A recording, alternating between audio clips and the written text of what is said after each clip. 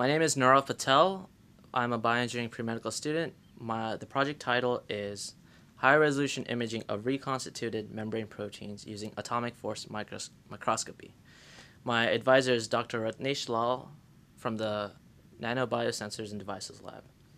My project focuses on the application of atomic force microscopy, AFM, in studying reconstituted membrane proteins. My primary objective of this summer study was to use different methods to develop supported lipid bilayers for efficient and reliable AFM study. The first technique that I used was liposome deposition, where I formed liposomes, small vesicles, out of phospholipid solution and deposited onto mica to develop a large lipid bilayer, as seen right here. The second technique that I used was using Langmuir blodgett films, LB films. I deposited phospholipids onto a water trough and coated the surface with a monolayer of phospholipids. I used barriers to compress it to a certain surface area and deposit it onto a mica by dipping the mica in and out of this monolayer.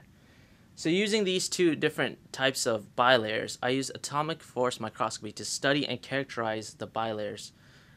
Atomic force microscopy images a sample by mapping the localized physical interactions between a probe and a sample. So using this technique, I characterized various lipid bilayers to obtain different samples.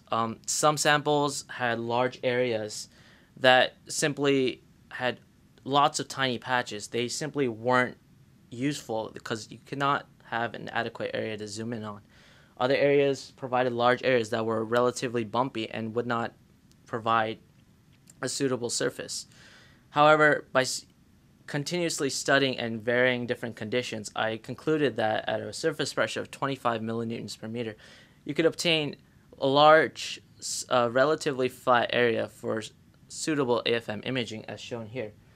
Now, this is really interesting because you can apply this to studying membrane proteins. If you inject membrane proteins, if the protein can insert itself into a lipid bilayer, you can actually obtain the surface map of that protein and study how that surface changes under various conditions. For instance, you can study bacteriorhodopsin and see how the channel forms. This project is really interesting because it applies AFM to obtain high-resolution images of membrane proteins so that you can study how that changes according to different conditions. Now, this is very useful because various conditions have abnormal membrane proteins, and this technique and this study would help further our understanding of abnormal proteins and their functions. The best part of this summer project is realizing and being able to visually see these membrane proteins. It's different from understanding how the structure is supposed to be and actually seeing it. Just being able to see it in the AFM images it just enhances one's knowledge and provides a new perspective to one's work. So once you see the image, you're not simply mixing chemicals anymore. You're actually doing something important and very interesting. I'd like to acknowledge Calit2 and Dr. Lal and the members of his lab. Thank you.